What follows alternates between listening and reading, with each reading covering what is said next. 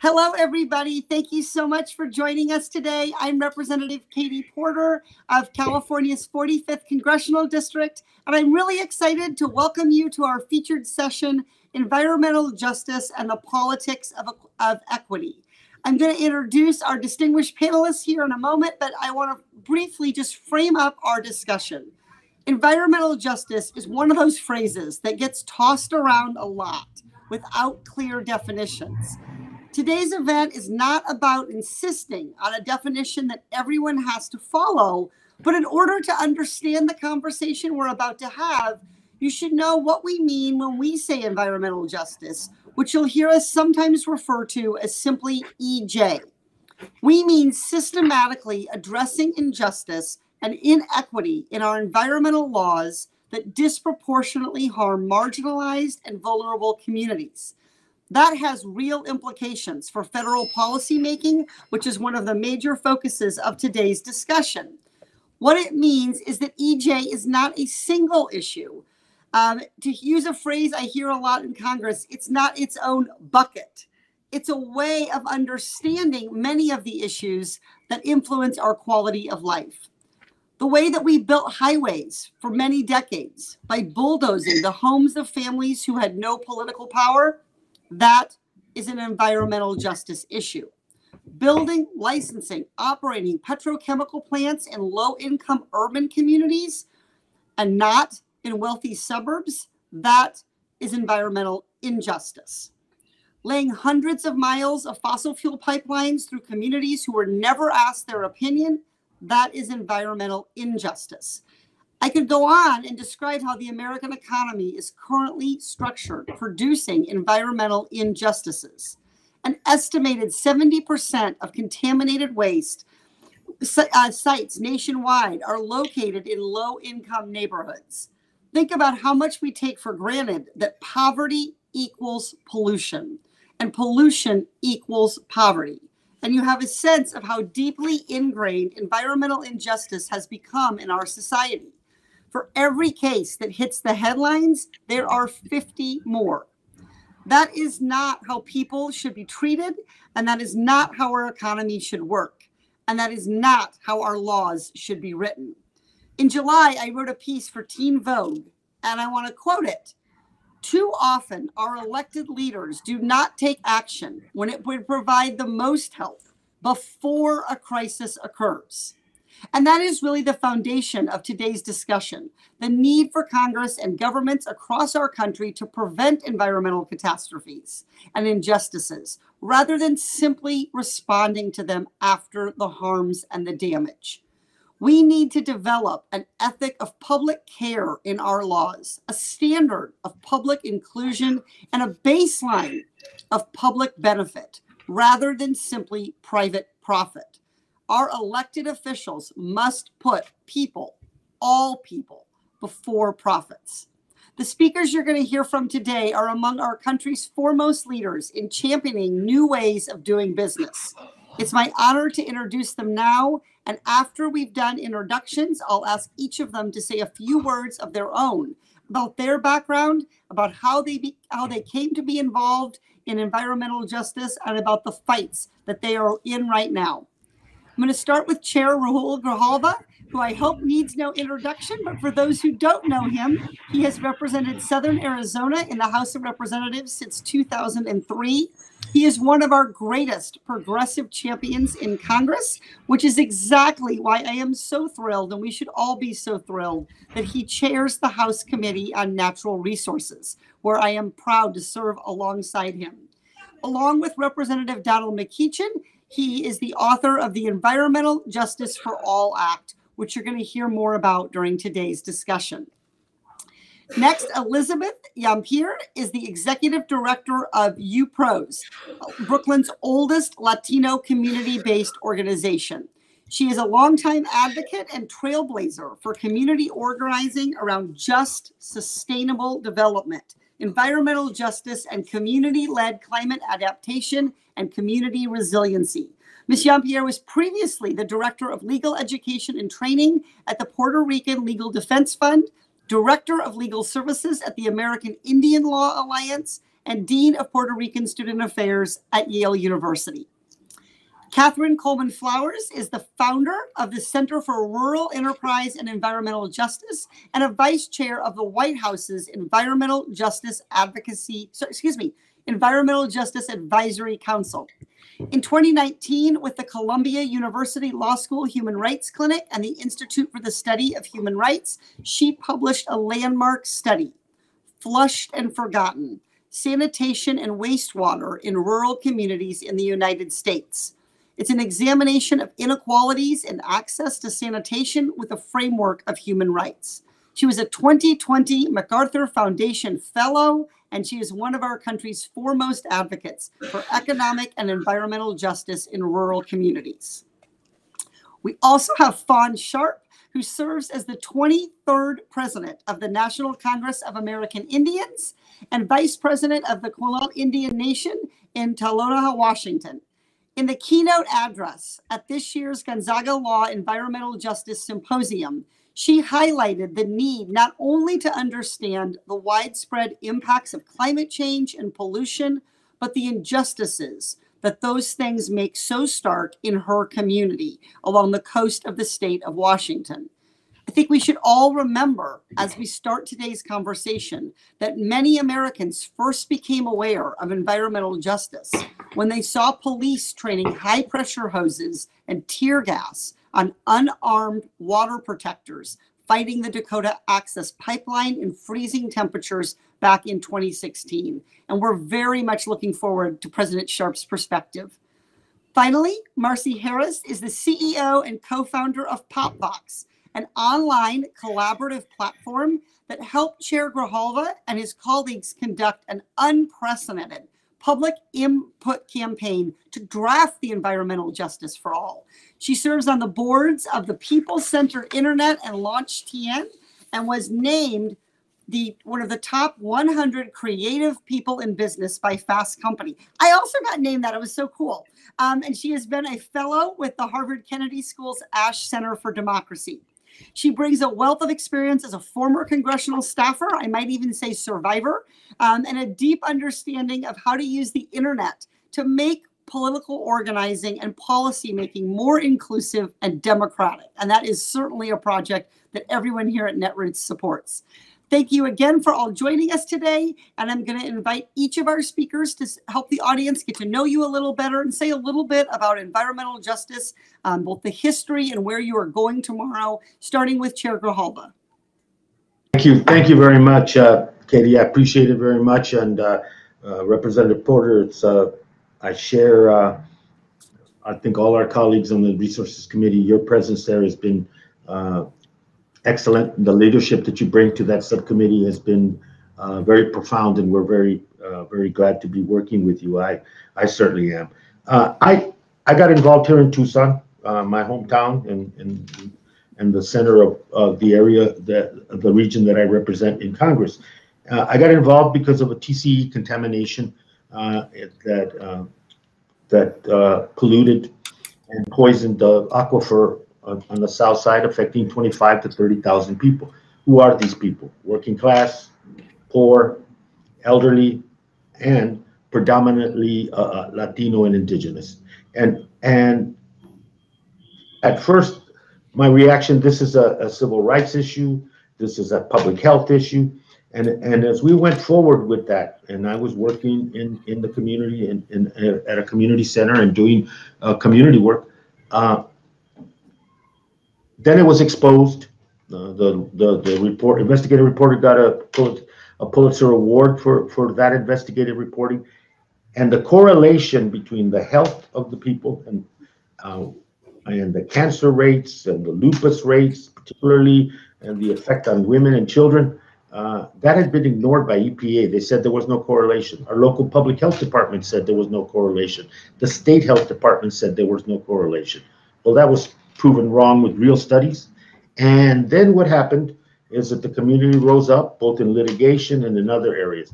And what I learned from that is to make the connection between all the indicators of why this happened and the responsible parties, which was the Air Force, manufacturing plants, and to some extent the city of Tucson. And what happened at the end of the day is that there was remediation. But what happened is that I and others made the connection that this issue of what had happened was, yes, a public health issue, but it was a justice issue. And it was a disparate treatment issue. It was discrimination. And it was the lack of attention to the cries from those communities to do something about it. And that's how I got started. And that had been a core issue. From then on, you develop connections about conservation, land use planning, habitats, and it becomes a bigger picture. But environmental justice, I think, in terms of my view on the environment as a whole now, that's the seed of where I began my involvement in environmental issues, beginning with the justice issues that affected the place where I lived and where I grew up. Wonderful. Ms. Jean-Pierre? Oh, hi. Elizabeth Jean-Pierre. I am the executive director of Upbros in Brooklyn. I'm also co-chair of the Climate Justice Alliance, and I'm with a statewide coalition in New York called New York Renews, and part of the United Frontline table that has been working tremendously hard to shape and influence federal legislation in how it will either benefit or blunt the harm that it will have on descendants of African and indigenous ancestry. I'm honored to be here today. I come from struggle. I am Puerto Rican, born and raised in New York City. Just recently, my mom passed because she couldn't breathe. My father passed because he couldn't breathe. This fight for environmental justice is personal for us, and it isn't just about the disparate impact of environmental burdens on communities of color. It's also about leadership. Who speaks for who sets the table, who determines priorities, and how those are in those communities that are most impacted or invested in. I would really want to thank you, Representative Porter and Representative Grijalva, for your long history of love and dedication and commitment to our communities. I also want to say and send a shout out to our beloved Nydia Velasquez and to Yvette Clark and AOC, who have been also representatives who we think honor the struggle of the front line of the climate justice struggle. Thank you. Excellent. Let's now go to Ms. Flowers. Yes, good morning, and thank you, everyone. Thank you for this invitation to be here. My name is Catherine Coleman Flowers, and I hail from Montgomery, Alabama. Today I'm in Madison, Alabama, which is where I just relocated to start the next venture as we seek solutions, technological solutions to wastewater problems. The way I got involved, I am a native of Lowndes County, Alabama, which is located between Selma and Montgomery, and people were being criminalized because of the sanitation issue. A lot of people are straight piping. In other words, when they flush their toilet, it goes out on top of the ground. And we were told initially by officials that it was because people could not afford the remedy. But then we found out that the remedy is not working properly. And we found this out when we did a house-to-house survey, which eventually led to a study that we did with Baylor's National School of Tropical Medicine, where we found evidence of hookworm and other tropical parasites in Lowndes County, Alabama. And the people that had the highest percentage of hookworm was not the ones that had septic systems that were, they had septic systems, but they were coming back into their homes, they were failing. And that's where this environmental injustice and the failing technology actually meets climate change, because every time it rains, people are complaining about sewage coming back into their homes. Those people were the ones that had the highest percentage of hookworm, not the ones that were straight piping because it was moving away from the house. So where we are at this particular point in time, my work also includes serving as vice chair of the White House Environmental Justice Advisory Council, and to be able to bring this rural perspective to the table, because oftentimes it's missed, because if one have not lived in these situations, it's hard to understand and explain. So we're hoping that out of this comes some real solutions, and I'm very appreciative of everyone that's been on the forefront of fighting for environmental justice for all of our communities, including rural communities. Wonderful. We'll now go to President Sharp. We're glad to see you on the screen. We appreciate you being here to give a little bit of an introduction to you as you were working out your technical difficulties. So please speak to us about all of the wonderful work you're doing, including with Indigenous communities. Great. Good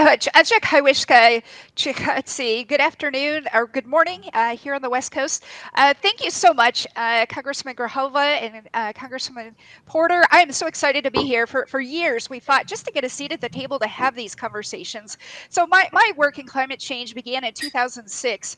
15 years ago. Back then, I was a newly elected tribal leader, and hearing from my community how during the lifetime of our elders, they would see millions of sockeye return to the mighty Quinault River. And the year I got elected, we only had 3,000 return. The following year, we had a December 1st storm. Where our power, our water, everything was wiped out for 8 days. It was a hurricane force storm on the West Coast here in the Pacific Northwest, unprecedented. And so immediately as a young elected tribal leader, I was thrust into the frontline impacts of climate change.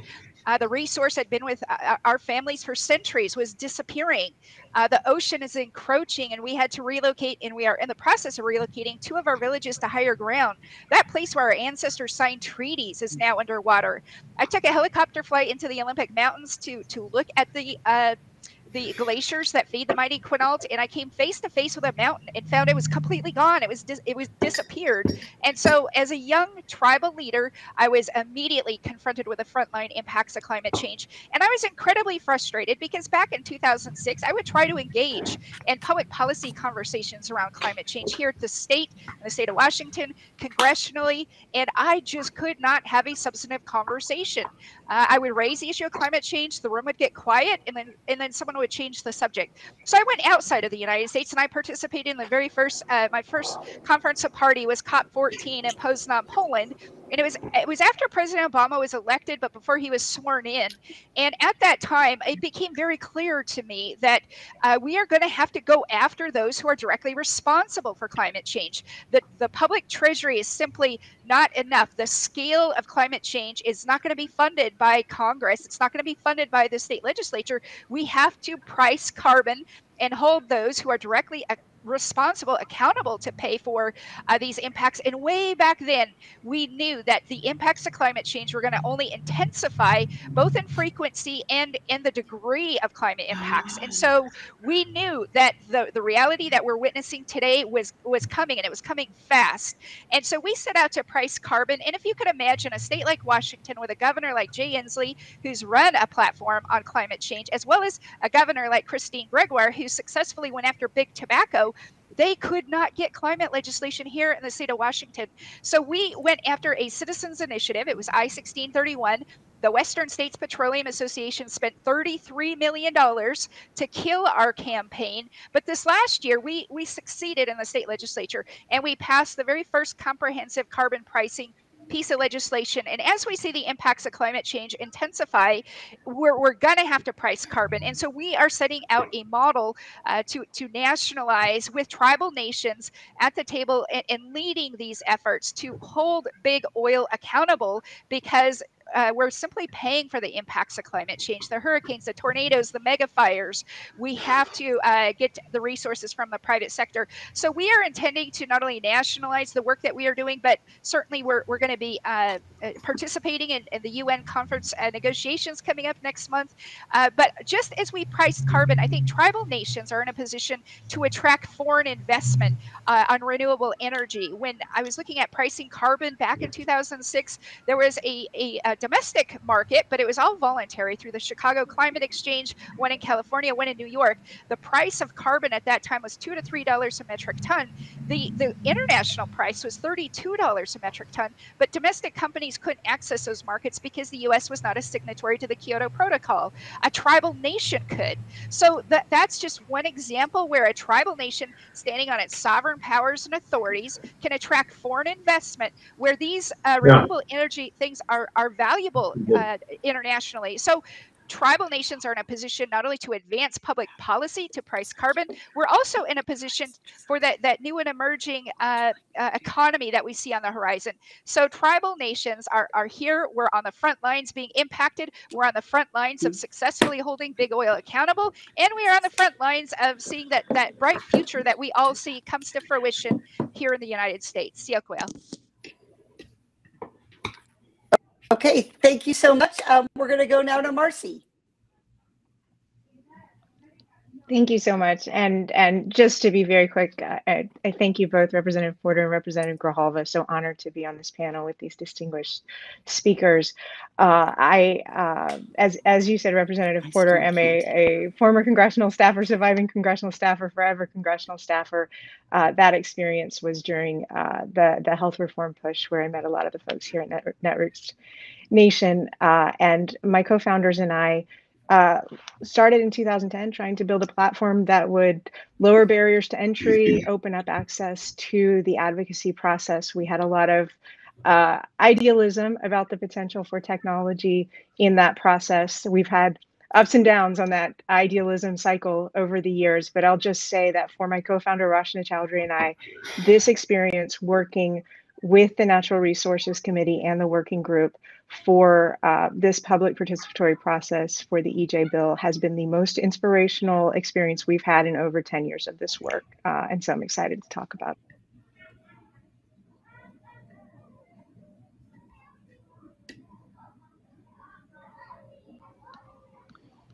All right, Porter, did I do the handoff too soon? I think Representative Porter may be having some connection issues. So if someone else wants to go ahead and handle a question or two, we can do that. I feel like we may have lost her.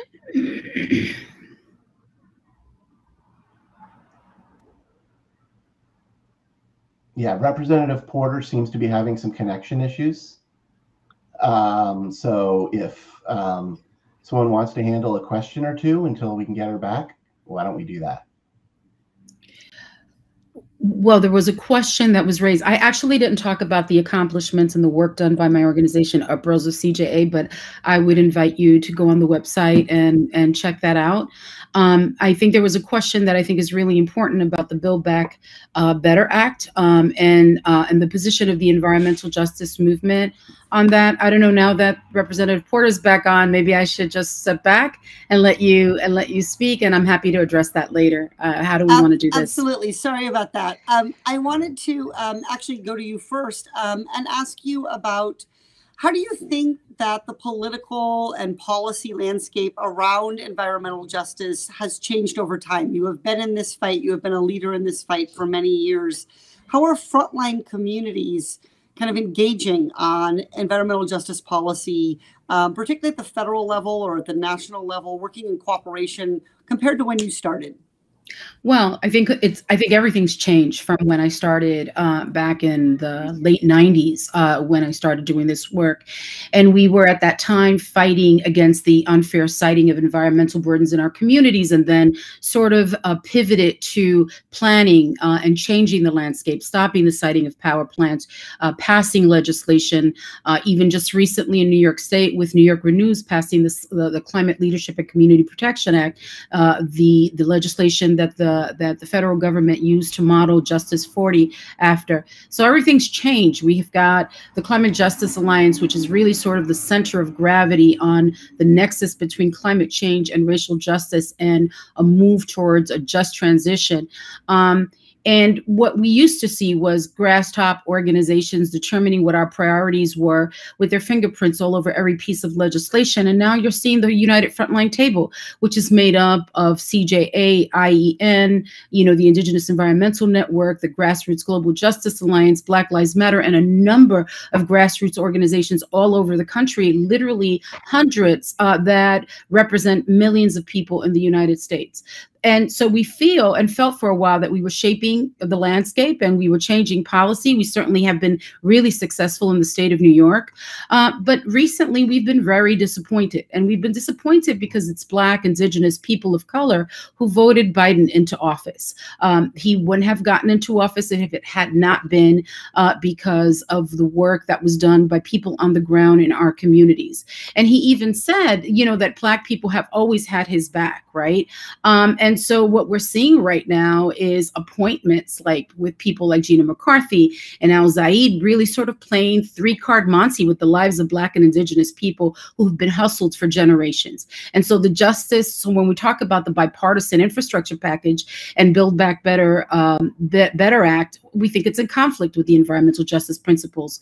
The Justice 40 Pledge has become sort of a climate version of 40 acres and a mule, a promise that will not be met in the infrastructure packages. Frontline communities are promised 40% of funding to be earmarked for projects to build safer and stronger communities in order to confront the climate emergency. And we already see a structure being set up that would allow for the funding to be used as benefits and not direct funding. And these so-called benefits could take the form of harmful programs and some that should have happened anyway. So that we're also seeing fossil fuel subsidies that are included in both packages. The bipartisan infrastructure bill has $25 billion slated for new fossil fuel subsidies, in addition to the Build Back Better Act, which also includes an additional $15 billion. This doesn't even include the subsidies for fake clean energy in the CEPP. So we are really concerned about the false solutions that are funded in both packages, and we are working diligently both on the ground. And it isn't just about putting together legislation on the federal level. We literally are operationalizing a just transition. You're seeing that in New York, where we launched the first community-owned solar cooperative in Sunset Park, Brooklyn, where we're bringing offshore wind and working closely with NYSERDA, which is the equivalent of the U.S. Department of Energy, to bring in investments for offshore wind. We are solution oriented, and there should be an investment in those solutions. So I think there is tremendous dissatisfaction from grassroots leaders who have been working leaderfully. I mean, we are a leaderful intergenerational movement, and we have been shaping everything from the Thrive Act to the Green New Deal. That is radically different than it has been in the past. We are leading, and we have to, because it is literally our people that are on the chopping board, our people who are, we've seen that from Hurricane Maria, from Superstorm Sandy, Hurricane Ida. We can go on and on about the devastation that has impacted those people least responsible for creating climate change. And so we're going to expect leadership, and we're going to expect that leadership follows the front line and is aligned with the recommendations on policy that we have been pushing forward. It is a different moment, it's a different time, and literally everything is at stake. So that has changed substantially. Well, I wanted to go now to Chair Grijalva and talk a little bit about the approach that you took to develop the Environmental Justice for All Act, which is certainly was developed in quite a different way than the bipartisan infrastructure bill, to your point, Elizabeth. Can you talk a little bit about why you took such a different approach in developing Environmental Justice for All and how that shaped what the bill looks like now? The legislation is a product of a process that that we learned the hard way. The efforts around environmental justice legislation, at least for myself and others, began for me in the 2015 Congress, and it had no traction. And I think when we started the process to do something not only comprehensive around environmental justice, we also, no matter what we wrote, if we did not have the investment, the involvement, and the real say by organizations, frontline communities, and environmental justice leadership in the process, it wasn't going to work. It wasn't going to work. It would not have the support that it needs to have to become legislation. So we started a different way. And my friend Ms. Harris can talk about how PopVox was so critical in that process. We had a summit. About 300 people from across the country came to DC, and we wrote it with the task force and took it back time and time again for comment, for criticism, for critique, for changes. About 300 came in. And at the end of the day, the product was a reflection of that process. And it's a good barometer and a good example to use in other pieces of legislation. And we were addressing systemic issues in our society, racism and discrimination. We were environmental equity issues, and the issue of empowerment in terms of communities that my colleagues were speaking to. That's the legislation, and it codifies into law some very fundamental things: cumulative effect and redress, and how communities can go to court, go judicial, and otherwise to assert their right to participate and their right to be heard. That's the law, and it was developed not from the bottom up, but it was an organic issue that lent support to it, and myself and my good friend Mr. McKeechan followed this through for almost 2 years, and that's the product. And I think it still needs to be codified into law. The uncertainty of what will happen with Justice 40, the uncertainty as what will be parts of the Environmental Justice for All Act that becomes law and doesn't become law.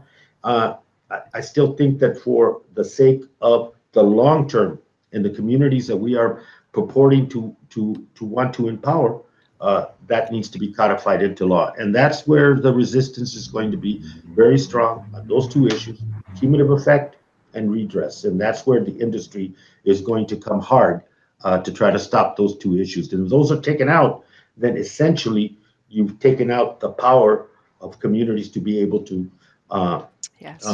be heard and to be there. Elizabeth, did you just want to follow up on that real quickly? And then I want to turn to Marcy. Sure. Just quickly, I just want to say that what Representative Grijalva, I always have trouble saying your name, I'm so sorry about that, has done is really a model, and so contrary to what we're seeing right now at the national level. It is both the process in terms of how communities were meaningfully engaged in decision making, which is so necessary at this time, but also the outcomes. The process is just as important as the outcome. And I think that what he did is something that needs to be replicated and models how we should be moving forward collectively. So I just wanted to flag that because I went into the problems without talking about that. The fact is that we are working with people who know what needs to be done and how it needs to be done. So thank you for that. Awesome. Marcy, tell us a little bit more about what PopDocs did. You put a link into the chat so people can read a little bit about that. It's been really central, I think, to what the outcome of the legislation was able to be. And how can we be thinking, and how can other environmental justice advocates joining us today be thinking about using PopDocs or other kinds of technology to really become more inclusive and to deliver justice in both the democratic process and in the outcome? Well, thank you so much. And I absolutely echo what Elizabeth said. This was a groundbreaking process. And I'll be very honest, it was not groundbreaking because of the technology. It was groundbreaking because there were lawmakers ready to listen and ready to take what they heard and incorporate into the legislation that was being drafted. So if folks follow the description of the process, the committee underwent this convening that Representative Grijalva described. There was a request for input before a bill had even been drafted. I tell folks they were asking about the ingredients before they put it into the recipe, before they even created the recipe. Most of the time folks get asked to participate once the cake is baked. And then there was a process with the draft bill where organizations and members of the working group, individuals were invited to come and comment in line on the actual language. And then that input was incorporated into the bill. And I know because I went and sat down with the staff and they showed me their dog-eared highlighted list of all the comments they had received and how they were checking off what had been included. It was really just the most, I think, groundbreaking process I have seen in the U.S. Congress after many years of watching to include the public in the process, legitimately incorporating the feedback into the eventual legislation. And as we all know, there's no requirement that Congress does that. There's a requirement in the executive branch for a consultation public comment process. That doesn't exist in Congress. It's a decision by the committee and those who are drafting to actually affirmatively request and incorporate that kind of participation. So I've talked about it all over the world. I went to the World Forum on Democracy and talked about it. I talked to the Interparliamentary Union about it. The House Select Committee on the Modernization of Congress included it in their recommendations as something that other committees should replicate. So again, I would just emphasize that this really was groundbreaking, and the key was lawmakers on the other side listening and ready to incorporate what they heard. Wonderful. My mind's already spinning with different ways that I can begin to use things like that. I'm a big fan. I just talked to Chair Grijalva today about having a field hearing, which has been sort of the very old school kind of version of getting community input. But the ways that you did it with Popbox really were allowed for much more follow-up and much more continued engagement. People weren't heard once. They were kind of able to work together and collaborate, and it's really terrific. Ms. Flowers, I know that you, in your introduction, I told everyone that you are vice chair of the Biden-Harris administration's White House Environmental Justice Advisory Council. Can you tell us a little bit about the parallels between that approach and sort of what's been going on with grassroots activists that was just described, and how is the administration working to develop its environmental justice regulations and policy? Okay, I will start off my comments by saying that I cannot speak officially for the WEJAC, but I can attempt to answer the question as a member of the WEJAC and a private citizen. So everyone that serves on the WEJAC, we represent various organizations from around the country. And a lot of the people that have been appointed or people that I've known for many, many years that have been actively engaged in environmental justice fights in their particular communities around the United States. And I want to give just a little bit of a history. Many years, well, during the election when it was determined that Biden was going to be the candidate, I became part of the Biden-Sanders Unity Task Force. I was appointed there, and I got a chance to serve with numerous people that included AOC and also Representative McEachin. And part of what I was asked to do was to help to draft the EJ policies for the administration. And I received advice from various people from around the country about how to move forward with that. And a lot of what was suggested ended up becoming part of the Biden White House. And I believe that, and one of those, of course, was also the WEJAC. And I feel fortunate being from Lowndes County, Alabama, a place that very few people know about, but historically has a key role in the voting rights movement.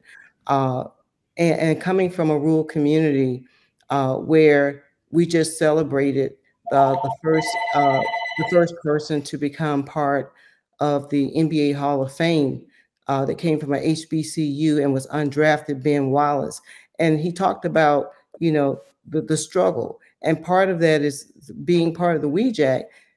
First of all, for him being recognized by the NBA Hall of Fame is significant, but also I think for someone like me to be sitting on the WEJAC is also significant, because there have been times I've been in this fight for well over 25 years, and I have not ever been able to penetrate that level of government in terms of talking about the issues that we have in a place like Lowndes County.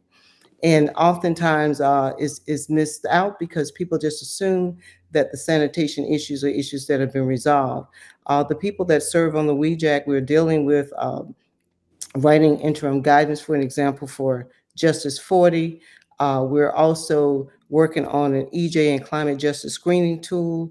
We're working on and we take public comments. I mean, the public can be engaged in the process, and we do listen, and I encourage people when they contact us to also attend the meetings. Is posted on the website where we can do it virtually and be able to have some input. And those, I can tell you and assure you that those comments are definitely listened to by members of the WEJAC. We have people on on the WEJAC representing places like Puerto Rico, Alaska, Arizona. We have indigenous people. We have Latinos representing folk. We have people from Appalachia. I mean, it's probably one of the most diverse groups. And one of the things about it is not a perfect process because it's the first time we've ever engaged in the process. There's never been a process like this before, but a lot of it grows out of and complements the work that you're doing there in Congress. And we're happy for that because, as has already been stated, until we codify what we were talking about as it relates to environmental justice, we'll continue to have to fight these battles. And we don't want to fight it if the next president is an anti-justice president. And we have to put this in process so that we won't keep revisiting the cancer alleys and the people living with raw sewage over and over again for years to come.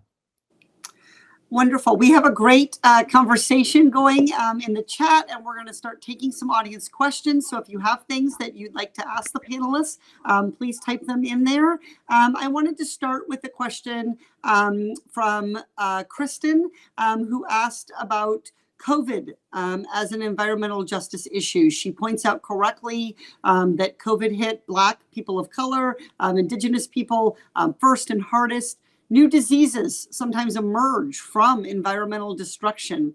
Can you share any thoughts on COVID as an environmental justice issue? And I think we'll go first to Catherine and then to President Sharp.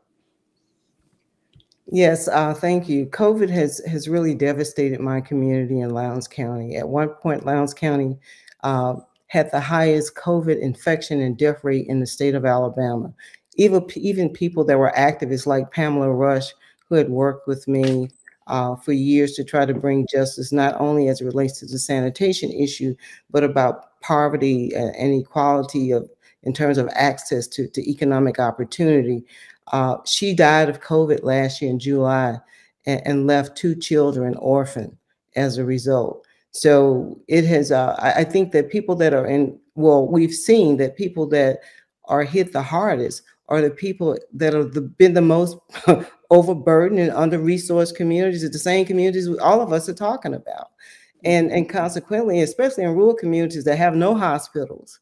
And Pamela had to be taken to Selma, which was about maybe 45 minutes away from where she lived, and then transported from Selma to Birmingham, which was 2 hours away, to get treatment, to be placed on a ventilator where she eventually passed away. So, but along with that, she was dealing with diabetes. Her home was full of mold and mildew. She had her daughter had asthma and was sleeping with a CPAP machine. These are the kinds of things that make people even more vulnerable. Then when I talk to my friends that are in Cancer Alley, that are living around those petrochemical plants, that when I even go there to visit, I have to deal with respiratory issues once I leave. And I can just imagine how it could be for people that's living with it all the time. And then with diseases like COVID being creating respiratory problems, it only compounds the issues and make them less likely to be able to fight it off. So just based on my personal experience, I believe that we have to address these environmental justice issues. So as these diseases become more common with climate change, we have to be in a position to fight, and we're fighting on that front as well. President Sharp? Yes, Siokwe, thank you for the question. There really is a connection, and our ancestors long foretold of a day of reckoning, a moment of truth. And when you look at the multiple apocalyptic challenges that our generation is facing, whether it's climate change, whether it's dealing with multiple global pandemics, over the course of our lifetime, it's quite evident that we are a world that is detached from our basic principles of indigenous teachings, that we have to live in a balanced environment, and we are experiencing the brunt of it. When you look at the stories coming out of the Navajo Nation, we have the highest rates of infection, the highest rates of death, and we are very vulnerable, and we're vulnerable because we do not have the resources.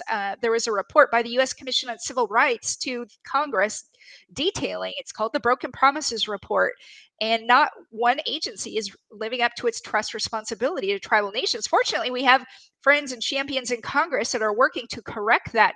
But until communities of color actually have the resources, we're going to remain vulnerable. We're going to be remaining on the front lines of the impacts of not only climate change, but global pandemics.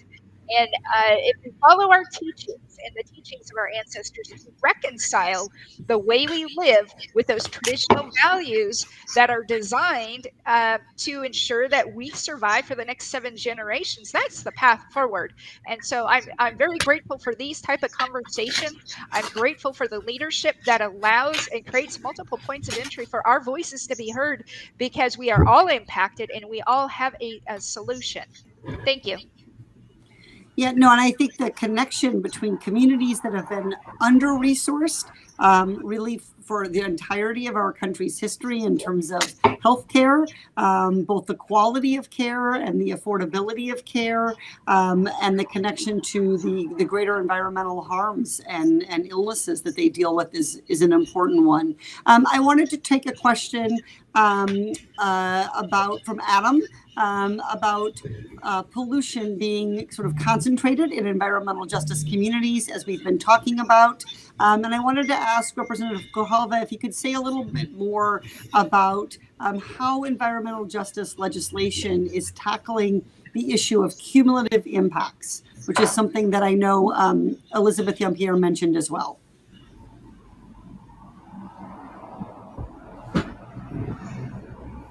Do you want it? Is it my turn? Yes, it is. Thank you. I mentioned 2 issues that are central to the legislation. You know, there's another point that part of the empowerment is the resource question that you brought up, Katie, and it's a salient and important point. The support and grants and others in the legislation, because communities have to have the independent ability to bring in expertise, to do organizing around an issue, and to be able to deal with plans and options that are presented to them. And that resource support, I think, is key to that. The other issue is cumulative effect. The way the situation is set up right now, we're dealing with, in Cancer Alley, we're dealing, or the plastics plant, we're dealing with just this emission that is permitted. And that's it. And then the findings will come back saying, oh, by the way, it's below some level and it's really not that big of a harm. But what we're saying is, yes, you do the analysis on this, but you also do the cumulative analysis of all other 40 plants that happen to be in that same quarter, and what the cumulative effect of those emissions, those discharges are on people. And that's key. And I think that changes the whole conversation, and for communities to be able to deal with the question of what is being cited and what is being planned. So cumulative effect, Elizabeth, is key. Oh, is there any follow-up on that? Sorry, Chair. Sure. I think it's really important that the conversation about cumulative impact follow the conversation about COVID. You saw in New York City, which is a densely populated community, where thousands and thousands and thousands of people died. And even as we speak, just a few blocks away from me, there are 4 refrigerated trucks with about 500 bodies that have been there since COVID took effect. A year and a half ago. And in my own family, I lost 4 members within 2 weeks. And so it wasn't surprising to us that it was going to be those communities that are surrounded by power plants, petrochemical industries, waste transfer stations were going to be the ones that were going to be the hardest hit. But we can't talk about cumulative impact, and we can't talk about reducing emissions and the air monitoring that needs to happen, and the kinds of reductions that need to happen in order to help our communities, without talking about taking out fossil fuel industries, taking peaker plants that exist in our communities and replacing them with either battery storage or renewable energy. These conversations have to happen in tandem with each other. It's not enough, for example, for the administration to say, okay, I'm going to give you Justice 40, but with the other hand, I'm going to give you false solutions. It's literally giving with one hand and taking away with the other. And so the conversation conversation about cumulative impact and the discriminatory citing of environmental burdens in our communities specifically, because we have been targeted for environmental burdens. That has been intentional, the idea that our communities don't have the power or the resources to fight back. So yes, there has to be investments to level the playing field and to create healthy communities in every part of the United States. But there also has to be consistency from the federal administration on how we're going to address a legacy of harm that has been hoisted on people who have endured a legacy of austerity and neglect. So it's a complicated question, but there are answers, and the front line of the climate crisis has those answers. And so I really hope that this conversation promotes deeper conversation about how we get there collectively. Yeah, well, I think one more question. I ask that we keep it short so we can make sure we get to it. Dan Jacoby asks, how would the environmental justice movement gain more momentum if we engaged more with farmers and with agriculture? We know that they're seeing crop loss and topsoil loss. Catherine, within your work with rural communities, often we think about sometimes there being a tension between agriculture and the environmental justice movement. Can you say just a couple words about that, and then we'll move to closing thoughts? Yes, briefly, I think there's a difference between the factory farms and the small family farmers. And I think that distinction should be made. And I think we should do more to help the family farms and the small farmers and the Black farmers than what we've been doing. And I think by doing that and making sure that food is locally sourced, that will lead to some of the types of help that we need, not only just with climate and environmental justice issues, because a lot of these places are deprived of food. And we can, like in Alabama, we can grow food, but we don't grow food because there was a legacy of paying farmers not to grow food. We need to change that, but they were given a lot of the incentives to the factory farmers, and we need to move away from factory farming. So I don't think that there's a natural tension. I think that what we have to do is shift the resources to where they need to be, and then I think things will be more in balance, and that's also a justice issue. Well, as we wrap up, if everybody could just say, 30, 45 seconds really quick of your last remarks, I'd love you to kind of, in 30 seconds, answer this question. How can we push organizations that are not focused on environmental justice, who don't see this issue and the connection of it to their work? How can we push them to be more environmental justice minded? And let's start with Marcy. Well, we steer a bit clear of the policy questions, but I would just say, just recall that when Representative Grijalva and McEachin reached out, the first thing they told me is, we have to do things differently for environmental justice, because a core principle for environmental justice is that no one speaks for the communities speak for themselves.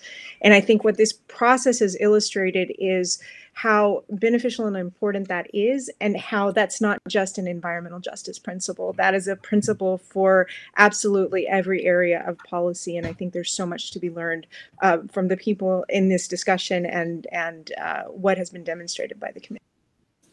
President Sharp? Yes, thank you. I would suggest we connect by leading by example and building on the momentum. We find leaders in every sector, and we're running out of time. And I think it's just so critically important for those of us that have the passion, that have the work, that we come together in venues like this, lead by example, and they'll come along eventually. But we just have to maintain the momentum. Excellent. Elizabeth? I think that this is a moment for us to think about building just relationships and engage in self-transformation. This is a moment where the future looks dire, and we have to build alignment. We have to move money to the front line of the climate crisis, and we need to be able to support those solutions and invest in those solutions that are coming from all of our communities across the country, whether it's Appalachia, whether it's our people in Indian country, whether it's Detroit or the Gulf South. We are literally going to be the majority party by 2042 when climate change has fully taken hold. And so this investing in our communities is investing in our future. And so I think that we're going to have some hard and messy conversations about what our core values are. And we have to be centered on racial justice and equity. Literally, it has been a legacy of ignoring that because it's an uncomfortable conversation. And the only thing more uncomfortable than the conversation is climate change. It is disruptive, and it is going to basically have its way with us. So I think we have an opportunity right now to start doing the work that needs to be done and supporting the people that are leading these solutions. But thank you for the opportunity to join and be in community with all of you. I'm really honored to have been here today. Catherine, really briefly, and then Chair Grijalva. Yes, I think that the way we keep this momentum up is to have those hard conversations. Coming from a red state and surrounded by people whose sometimes value systems, political values do not align with mine, but I have to still have those conversations with them. And I think we have to have those conversations across all spectrums, whether it's religious, whether it's political. We have to find alignment so we can move together, because if we don't, we're going to all end up being destroyed together if we don't confront climate change. Yes. Environmental justice is not a singular silo. The comprehensive nature of it is that it affects the quality of life in many, and in all communities. It is about equity. It is about a strategy to deal with systemic racism and neglect. It is about civil rights and the protection of all individuals, and it is about the environment and climate issues and environmental issues around the issue of equity and justice. That's what the environmental justice bill is, and I think we have to talk about it in the expansive way, that it's not just about those people, that it is about everyone. And as dealing with the environmental justice issue is not just an equity issue, it is a vital economic issue that people have to come to grips with. We have to have a mindset that this is not something we're doing to appease, but something to fundamentally change the dynamics of how environmental issues are dealt with. And I think the legislation does that. You know, we have calls from Chair Maloney in New York on the peaker issue, wants to have us come by and deal with the issue of cumulative effect. And you know, once even those doors begin to get open about what cumulative effect is, that is an opportunity for us to go in there and make our argument. And I think we have to make our argument, and we have to be inclusive. Thank you.